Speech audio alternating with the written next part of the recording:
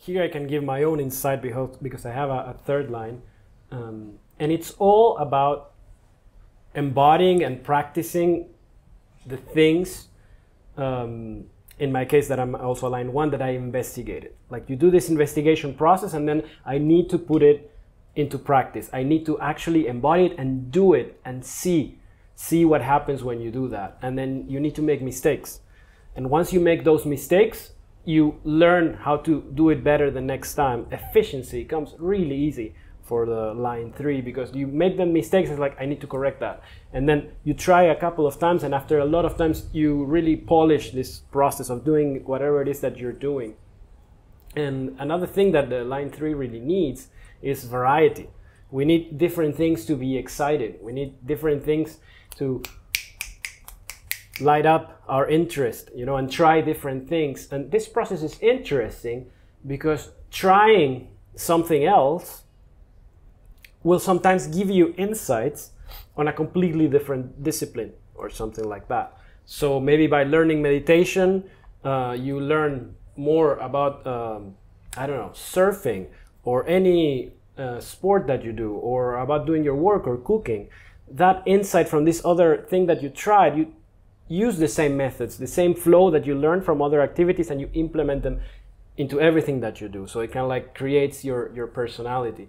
So I would say my main insights or my main characteristics of the third line would be trying new things, making mistakes, and making the whole process a lot more efficient. Yeah. So what's your experience with the third line? Well, I mean, the third line is about so many things. The third line is about movement, it's about stimulation, it's about change, it's about exploration, it's about a lot of, you know, it's very much connected to this element of fire. You know, there's a lot of heat and movement is in this third line. The third line is here to constantly explore, you know, and the third line is called the martyr, actually. Why? Because those explorations, it leads to a lot of mistakes, actually. It leads to a lot of experiences, and some of those experiences are not going to be pleasant. You know, it's the line of trial and error. And it's costly to make those errors. You know, it's going to cost you, it's going to be physical mistakes, it's going to be financial mistakes, it's going to be relationship mistakes. It's going to tax you like every time you have to pay a price, you know. And that's also why, well, the shadow of that is that the third line is the most negative of all the lines, because it's like, fuck, you know, so many things in this world that actually don't work. You know, it's like, really one mistake and I have to pay such a heavy price, whether it's like an emotional price or physical price, or, you know, it's like there's this thing like, fuck's sake, you know, and so it can be very negative, actually, and that's what the third line has to be careful of, is to not go too much into this negativity. You know, like the gift of the third line is resilience. Is this thing like you've been, you know, on the floor so many times, and everybody's like, I'm still up, you know, I'm still here, I'm still going, you know, basically. And the whole world is looking at the third line like, Jesus, you know, like, that's some real resilience, because you're still going strong, you know, like the next day you wake up and you're back at it, you know. And that's the real gift here, is this resilience. And you need this resilience to go through all of those experiences. And we're all very grateful for your experiences, you know, because especially the higher lines, which are more about this transpersonal thing of sharing, like, you know, the higher lines are very grateful for the first line's explorations, first line, sorry, investigation, and for the third line explorations, you know, and that's why there's such a nice relationship between the 1-3 profile and the 4-6, you know, because the 4-6 is looking at the 1-3 like, okay, how can I share all of those findings with the world, you know. And the third line needs freshness. That's the thing. The third line needs to constantly, it needs to feel free to constantly reinvent itself. Yeah, that it's like one process, go through it, okay, I've tried this, move on, you know. And it's the worst thing if you have a third line child and you see them, you know, trying so many different things. The worst thing that you can do to them is make them feel guilty or make them feel like there's something wrong with them because they keep on trying so many things. They're literally here to do that.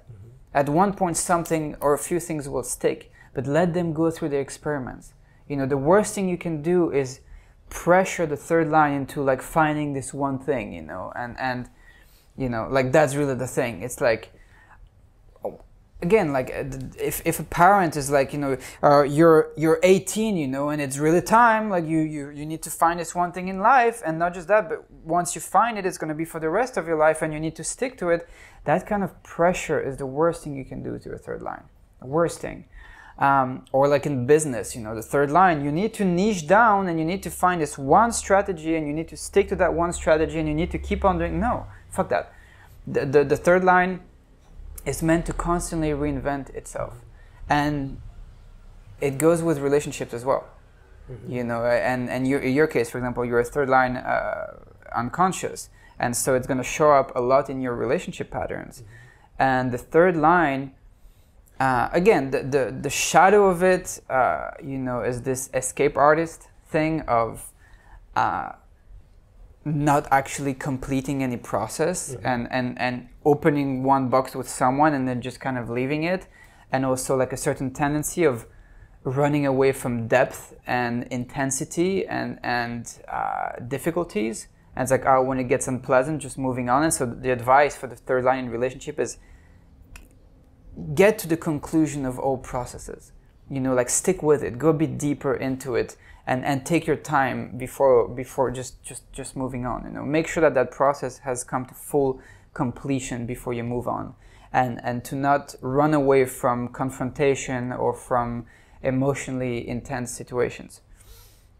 And funnily enough, the third line keeps on attracting in its life usually a lot of drama. So it's either the third line being very dramatic and then running away from their own emotional pain, or it's the third line creating a lot of drama and emotional pain in others and then be like, you know, I don't want to be around this. Mm-hmm. But this theme of drama and emotional, you know, unpleasant things, it keeps coming back for the third line in relationships. Now the gift is this thing of freshness, you know, in relationships.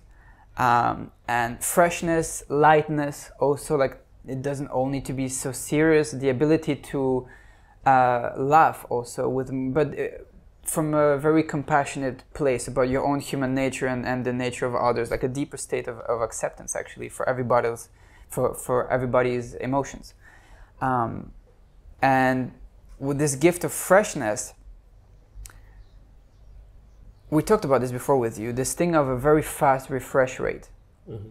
Yes, if you feel that a friendship or an intimate relationship is holding you back from this next exploration, from this new you, from reinventing yourself, it's like, oh, I know you always this, you always that, 10 years ago, even last year, like last year, fuck that, you know, like it's, so you need someone as a partner who will allow yourself to constantly, keeping at least like a neutral openness. Mm-hmm. Yes, leaving a lot of space for you to be like, okay, like allow space for change. Mm-hmm. Basically, it's very, very important, and not just for you, but you also want a partner who has this freshness in them. If you see that 2 years later they're still in the same place, you're like, I need to see growth and evolution here, and the relationship itself as well.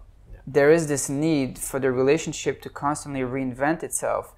And I mean, the third line has the highest rate of divorces. You know, like, I mean, the 1-3 has the highest rate of divorces, but the third line, and I keep seeing the same challenge for third line people. You know, it's like, how do you combine on, especially let's say you're 1-3, your first line is looking for this solid person, this solid relationship, this foundation, like, it would be so nice to be able to rely on this solid thing and this solid person. On the other hand, your third line needs so much change and variety. And first, like, how can I make those two things combine? There needs to be in the relationship constant coming and going. There needs to be space. The third line needs its time alone, obviously, but there needs this enough time and space to miss the other. Mm-hmm. Enough time and space actually for each person to reinvent itself and then coming back together. And so it can be done on a daily cycle, obviously.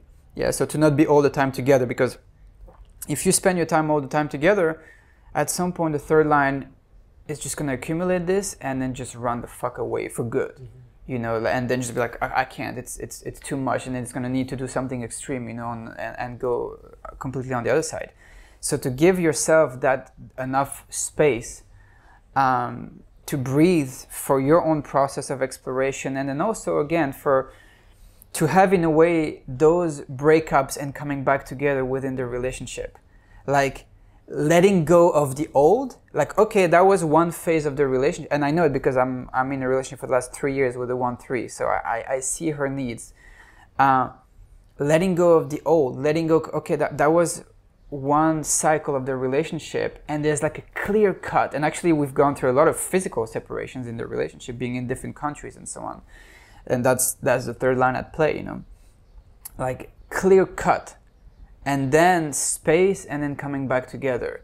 And so you need a partner who is able to do that. Are you able to let go of the old and welcome the new? And it's on it's on a small scale, but also on a larger scale. You know, maybe at times do spend time apart and even far away from each other. You know, maybe spend time in different countries. Maybe don't, like, you know, you need to find really what you need on different time scales, basically. And so that's the way for the third line in a relationship. But if you don't know that, or if you don't allow yourself, or if you don't, you know, claim those needs, you will always run into the same wall, you know. And based on that, you know exactly who you need also as a partner, because it takes someone special who is willing to get on that journey, you know, of this relevance and freshness. Yeah, I can completely relate to all the things that you just said. Not only in relationships, but I also can give my own experience at the business level. Because we have all these different interests, and what you notice sometimes is you have a certain period of time that you're interested in something, and then after that time, your interest changes and you want to do something else. So don't try to be this person, don't try to be a line two, you know, that has this one specialty, and that's the one thing that he's known for, and that's it.